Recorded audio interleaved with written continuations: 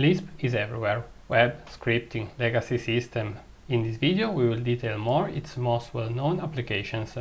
Lisp is a broad term that includes a whole family of languages, which share some common characteristics like the syntax, but each of which have its own features. If we talk about web development, the best choice is probably Clojure. It is a nested language, which means that the same language runs on a variety of existing platforms and can take advantage of them.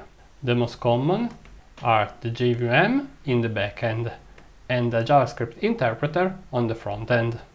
On the Clojure site we can see a long list of success stories. But Clojure is not limited to the web. Given its interoperability with the JVM, it can take advantage of all of its ecosystem. Nowadays, I can think about artificial intelligence, in which most of the libraries are written in Python or Java. The interoperability with the underlying platform is not the only interesting point. The Clojure community has written many DSLs that make coding really effective. ICAP can be used to write HTML using Clojure data structures.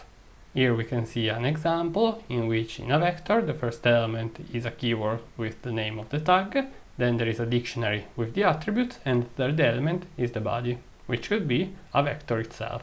Another example is only SQL, used to turn Clojure data structures into SQL statements. The SQL statement is represented as a dictionary. Lisp can also be used as a scripting language and embedded in other programs. In this case, the requirement is mainly to be lightweight and start fast. The most popular alternative, but not the only one, is probably Scheme.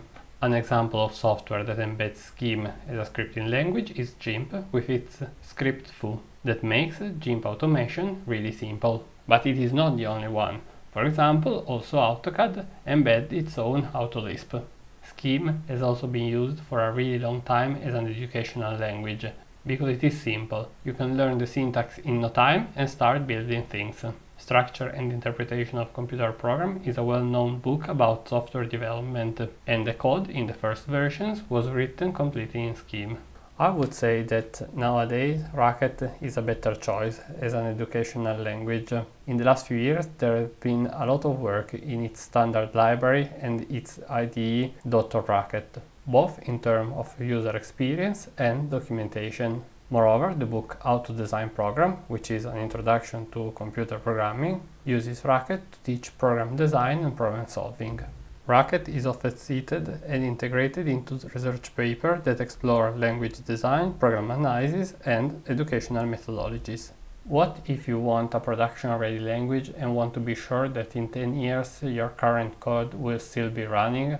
In this case, there is no better choice than Common Lisp. You just have to choose the implementation that best fits yourself. Do you want high performance, an open source compiler, and high portability? Then SBCL is a great choice.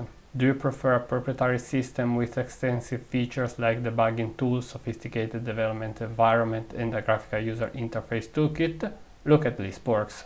If you like this video, subscribe to the channel to get more content like this. You may have already used a system written in Common Lisp without being aware of it, because Common Lisp is not much about appearance, but more about getting work done.